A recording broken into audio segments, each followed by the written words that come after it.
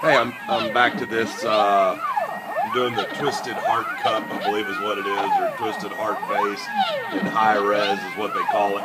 Anyway, here we have the aluminum extruder heater block, and it's got a resistor and the thermistor in it. And then I got a stainless steel tube, came off like a Makergear or something like that. Now this tube, just for y'all, just to let y'all know, I can put my finger on it.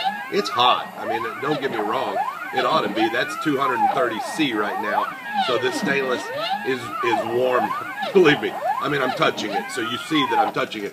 The aluminum up here, the aluminum that I have it clamped into that's part of the stepper mount is absolutely nothing to it. I mean, I'm sitting here touching it. It's lukewarm at best. And this is after, I don't know, I'm at least an hour into this print. And I actually have to direct the fan away from it because before I had it drop down and it was cooling it down. And I couldn't overcome it. Just one resistor wasn't enough heat. So I aimed it up. It does, it really doesn't do much of anything. It's being blocked by that bearing mount, but it does help cool the stepper to some degree. And the stepper, I can leave my hand on it all day long. It's, again, lukewarm. The print's coming out beautiful. I've got a ceiling fan going, and that's cooling the filament right as it touches the model. And I have to insulate the bed to keep from losing heat.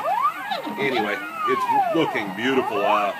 There are a few little tits in there that seem to, I'm not sure what they come from, but maybe my layer height's too low, I'm not sure. But it looks very good. Anyway, see ya.